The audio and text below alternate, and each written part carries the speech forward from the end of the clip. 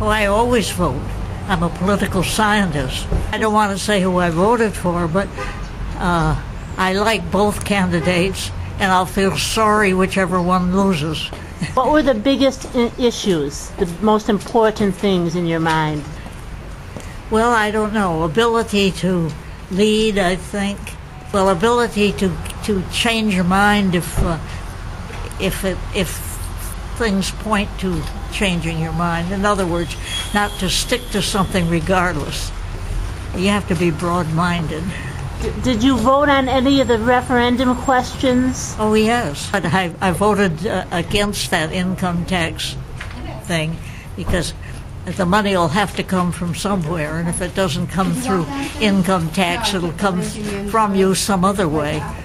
And I voted for civil punishment rather than criminal punishment for the marijuana thing.